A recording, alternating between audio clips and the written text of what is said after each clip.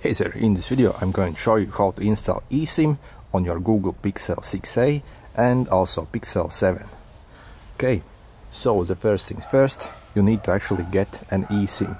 You can usually purchase it online or your provider can give it to you. Either way, you will receive a QR code like this. I have it on other phone, since you'll need to scan it with your Pixel from somewhere. You can't really download it on your Pixel and scan it that way. It's kinda weird that you can't do it, but that's what it is.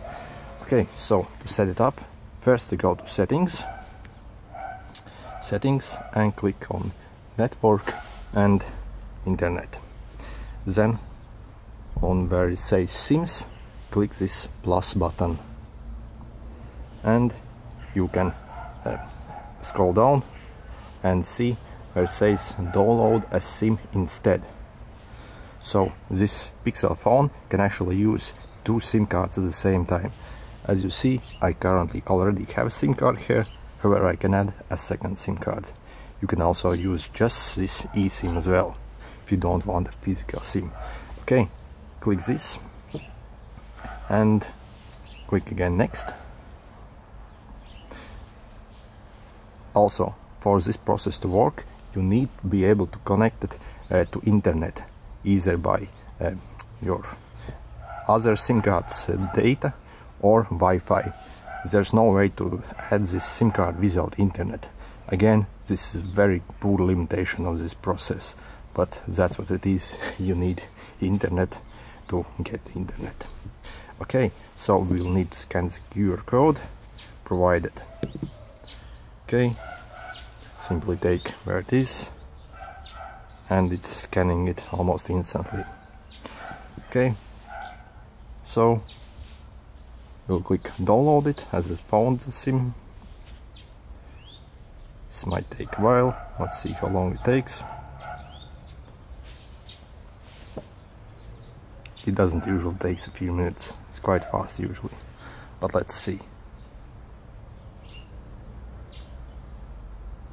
Alright, see, it's already finished, not a few minutes, only maybe 10 seconds.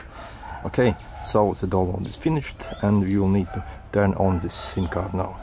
Okay, click on this settings button and you see you have downloaded a eSIM, and I have another SIM card from my current provider as well. So it currently shows inactive. Click on inactive and simply enable use SIM.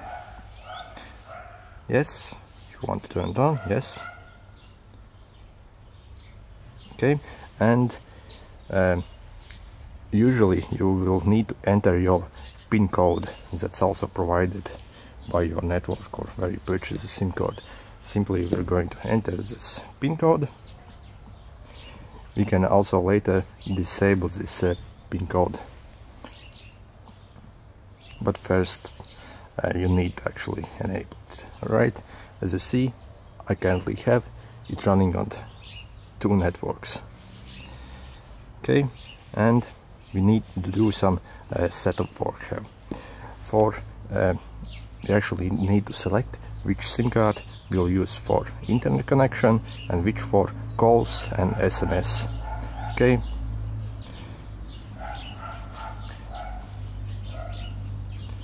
Okay, if it was here, I'm not sure. Right. Anyway, I guess you can need to select this first. Okay, we are going to select which you want to use when you make a call. Every time you will receive calls on the both SIM cards, but you need to select which one is going to be used when you actually place a call. Otherwise it's going to ask you every single time which SIM card you want to use. So we're just going to use what we already have, and that's it. And that was basically it. If this video was helpful, make sure to hit the like button. See you!